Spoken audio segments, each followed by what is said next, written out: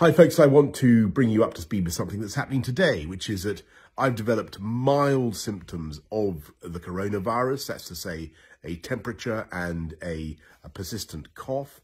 And on the advice of the chief medical officer, I've taken a test that has come out positive. So I am working from home, I'm self-isolating, and that's entirely the right thing to do. But be in no doubt that I can continue, thanks to the wizardry of modern technology, to communicate with all my top team to lead the national fight back against coronavirus. And I want to thank everybody who's involved. I want to thank, of course, above all, our amazing NHS staff. It was very moving last night to join in that national clap for the NHS. But it's not just the NHS, it's our police, social care workers, teachers, everybody who works in schools, the DWP staff, an amazing national effort by the public services, but also by every member of the British public who's volunteering. Incredible response. 600,000 people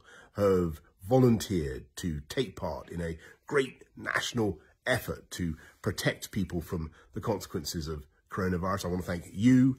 I want to thank everybody who's working to keep our country going through this epidemic. And we will get through it. And the way we're going to get through it is, of course, by applying the measures that you'll have heard so much about. And the more effectively we all comply with those measures, the faster our country will come through this epidemic and the faster we'll bounce back. So thank you to everybody who's doing what I'm doing, working from home to stop the spread of the virus from household to household. That's the way we're going to win. We're going to beat it, and we're going to beat it together.